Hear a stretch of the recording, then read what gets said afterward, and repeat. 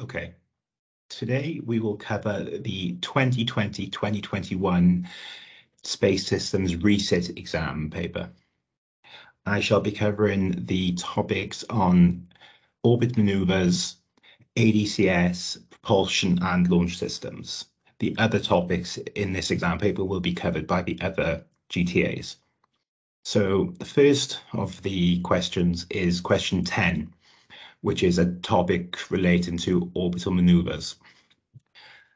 We wish to bring a geostationary spacecraft down from its 42,164 radius circular orbit to a 100 kilometer altitude circular low Earth orbit using a Hohmann transfer. And we need to calculate the eccentricity of the transfer orbit and the total velocity change. Okay, so the first thing you need to notice about this question is that we've got inconsistencies. One figure has been given as a radius, that is including the radius of Earth, and the other has been given as an altitude. So in order to keep these consistent, we must add the radius of Earth to the second figure, the 100 kilometers, given a value of 6,471. As you can see, the radius of Earth has been given to you in the question.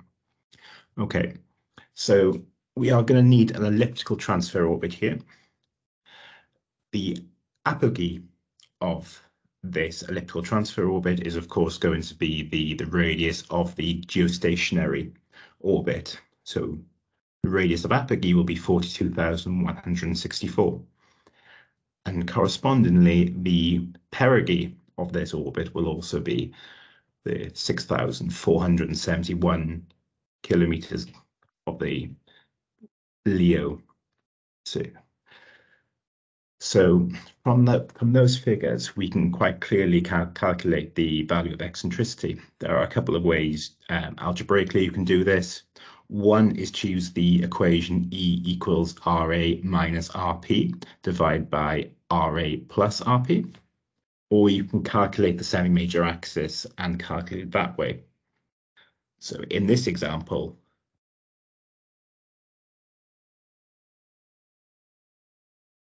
as you can see, Kira here has calculated it using the semi-major axis. And if you follow the algebra through, you'll get a value of 0.734, which, if you think about it, is quite logical, considering we have quite a highly elliptical orbit here. Now, the next step is to calculate the total required velocity change. Now, as you've done many, many times by now, you're going to need a series of two burns. The first burn is going to be a burn at the apogee of the elliptical transfer orbit. So from this, we will need to calculate the velocity of the circular geostationary orbit and the velocity of apogee of the elliptical transfer orbit. And one very, very important thing to point out here is that because we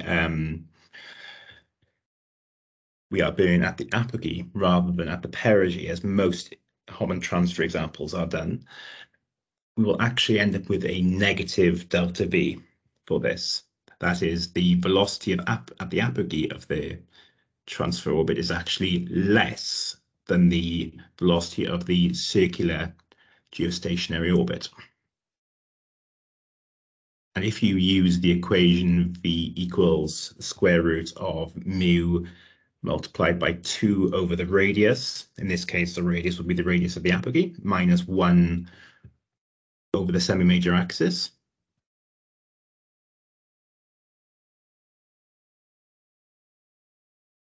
You'll see that the velocity at the apogee is a value of 1.586 kilometers per second. And then if you use the traditional V equals the square root of mu over A, which in this case will be mu over R because we're dealing with a circular orbit, the value will be 3.075 kilometers per second. And then from there, we can simply subtract the two values, and we can calculate that the value for the first change in orbit, sorry, is 1.489 kilometers per second. It doesn't matter too much whether you define this as a positive or a negative. but technically it is a negative value because we are decreasing the altitude rather than increasing it. And then you repeat the same process for the second burn, except this time, instead of calculating the velocity at the apogee, you'll be calculating the velocity at the perigee.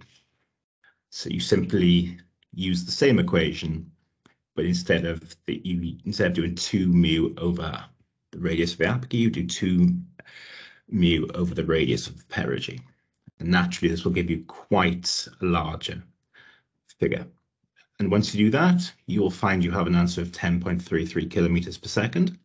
And then this time, if you calculate the velocity of the circular LEO orbit, that is the 100 kilometer orbit, you will get an answer of around 7.85, which is about right for a very low Earth orbit satellite. And again, if you subtract these like you did in the previous example, you will end up with a value of 2.486 kilometers per second. Again, a negative value. You must make sure that we don't accidentally, you must take the magnitude of these figures, otherwise you will end up with a total delta V that is much smaller than it is in reality, which is why I personally like to always treat them as positive values to ensure that we aren't adding and subtracting positive and negative values. And if you do that correctly, you will end up with a value of just under 4 kilometers per second, 3,975. And as you can see in this mark scheme, you would have been given full marks whether you quoted it as a positive or a negative value. And that is the first question, and you would have been given 8 marks if you had done all that. Now, question 11. A spacecraft has been deployed from the ISS into a circular orbit with an altitude h of 400 kilometers and an inclination I of 51 degrees. Calculate the delta V required in kilometers per second to do a single burn transfer to a new eccentric orbit inclined at 60 degrees with an apogee altitude of 500 kilometers and a perigee altitude of 400 kilometers. Okay, so the key point here to note is that it is a single burn. This is very much like the final tutorial of the GMAT session you did earlier in the semester at the end of the 2022 year. So you use the cosine rule here.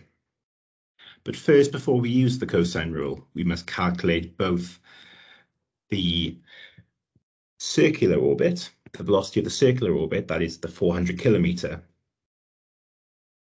altitude circular orbit, and the velocity of the perigee of the transfer orbit. So to calculate that, we would first use the square root of mu divided by 400 plus RE. If I just bring up the answer sheet, you can go through this.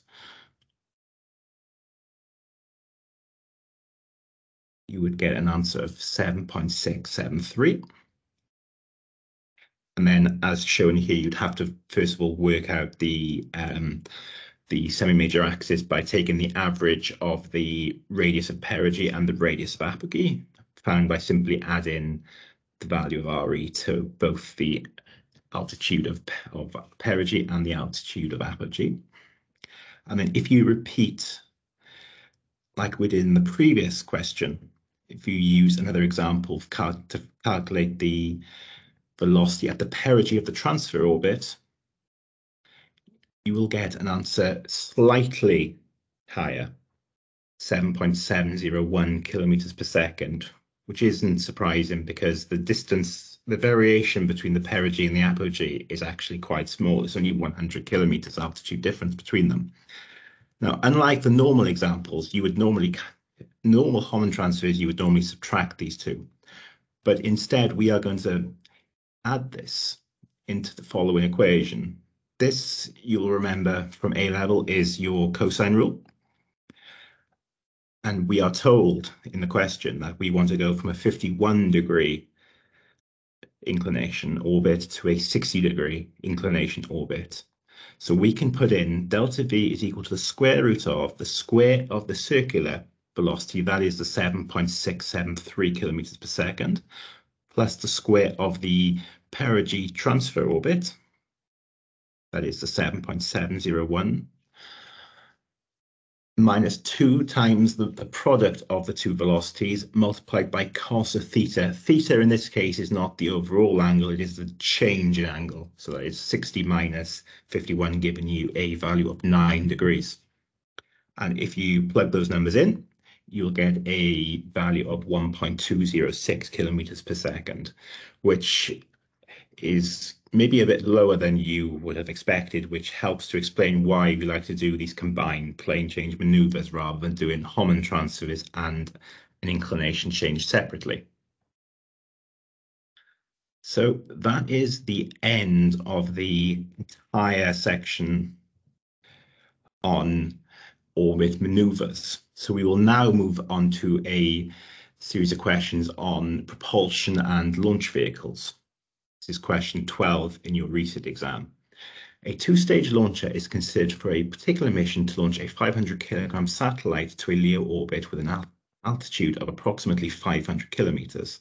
The first stage of the launcher has a structural mass of 6,250 kilograms and a fuel mass of 62,500 kilograms. And the second stage of the launcher has a structural mass of 250 kilograms and a fuel mass of 2,500 kilograms. And both stages use an identical performance thruster, both having an ISP of 300 seconds. Okay. So the first thing we need to do here is to tally up the total mass. That is M0, that is your takeoff mass. So that is the sum of the 500 kilogram satellite, the 6,250 structural mass of the first stage, the 62,500 of this fuel, and the entire total of the second stage. And if you do that, you should find that we get a figure of 72,000 kilograms. It's worth noting here that the vast majority of the total mass is actually that of the first stage fuel, which is quite an important fact that I'll come back to later. Now, we now need to calculate the mass at the end of the first stage burn. Now, we assume for this that the entire mass of the fuel, that is the 62,500 kilograms, has been used up. In practice, this is, of course, never true, but we make this assumption. And by doing that, you will get a value of 9,500 kilograms. And with that, you can then use the rocket equation. Delta V is equal to the specific impulse, that is 300 seconds, multiplied by G on the surface of Earth, that is 9.81. And then multiplied by the natural logarithm of the 72,000 initial mass divided by the 9,500 final mass. And I'm just going to skip ahead a little bit here. And if you do that, you should find that you get a value of 5.96 kilometers per second. Now, the same stage, as you can see in the mark scheme, is repeated for the second stage of the launch vehicle. So for this, we assume that all of the structural mass of the first stage has been jettisoned, that is the 6,250 kilograms. So you would subtract that and you'd get a value for M3 of 3,250 kilograms. And we perform the same analysis as we performed in the first stage. That is, we subtract the entire fuel mass of the second stage, that is 2,500, and that leaves us with a final mass that is just the payload of the satellite, that is the satellite, I'm sorry, and also the structural mass of the second stage, which together gives you a value of 750. And again, we input that into the rocket equation, again using 300 multiplied by G times the natural logarithm of 3,250 divided by 750. And if you calculate that, you'll get a value of 4.32 kilometers per second. And then for our total delta V, you simply sum those two answers and you'll get a value of 10.28 kilometers per second. Now, it's worth noting that this is quite logical because you are looking just to achieve orbit, you would need a velocity of around 8 kilometers per second, ignoring any losses. Now, in practice, you will have losses due to drag, due to gravitational losses, and also due to inclination changes and so on. So you will always need a value that is much higher than 8, or at least somewhat higher than 8.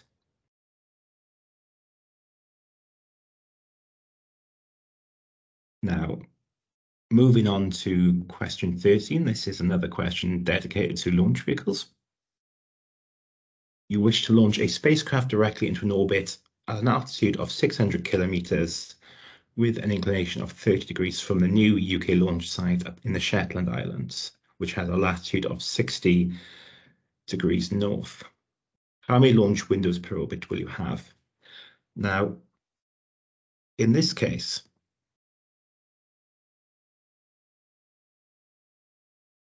we have 0 launch windows. This is because the latitude, of the launch site is greater in magnitude than the inclination of the satellite. We can only ever launch into a higher inclination than the latitude at which we are launching from. So therefore, there are no launch windows per orbit for this. It's quite a straightforward 3-mark question. Now, I'm just going to skip ahead of these sections because this will be covered by Sahil in your final revision session. And I'm just going to go to questions 19 and 20, which are based on attitude control. Now, again, we have a qualitative question here to start off with. Which of the following is not an example of attitude control hardware? Now, the answer here is going to be gyroscopes. And the main reason is that gyroscopes is a determination tool, not a control tool.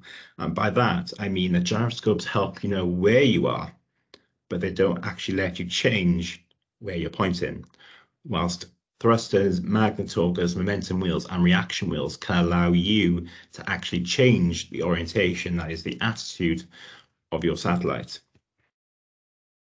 Now, moving on to question 20, that is the final question of this exam paper. A small cubic satellite in a very low equatorial orbit with an altitude of 250 kilometers has a mass moment of inertia in all 3 axes of 50 kilograms square meter and has a total volume of 1 cubic meter. And the satellite has a slew requirement of 45 degrees in 30 seconds. Okay.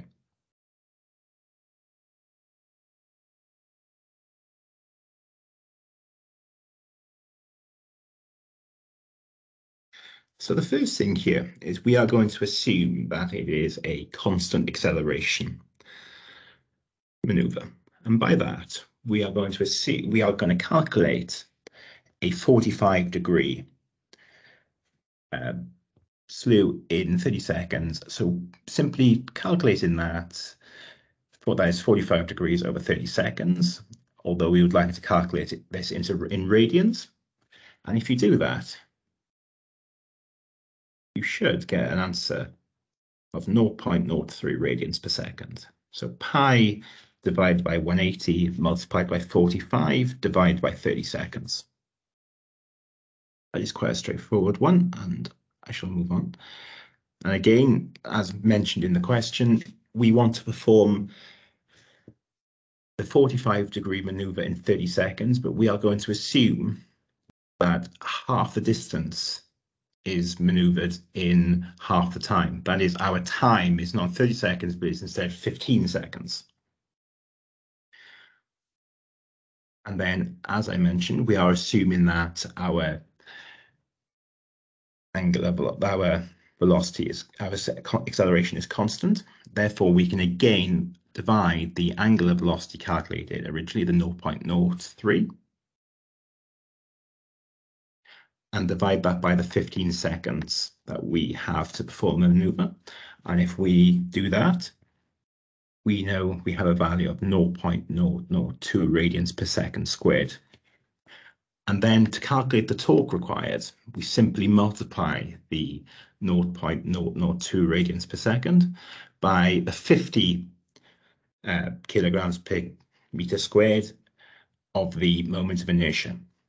And if we calculate this, we get a value of 0.0873 Newton meters.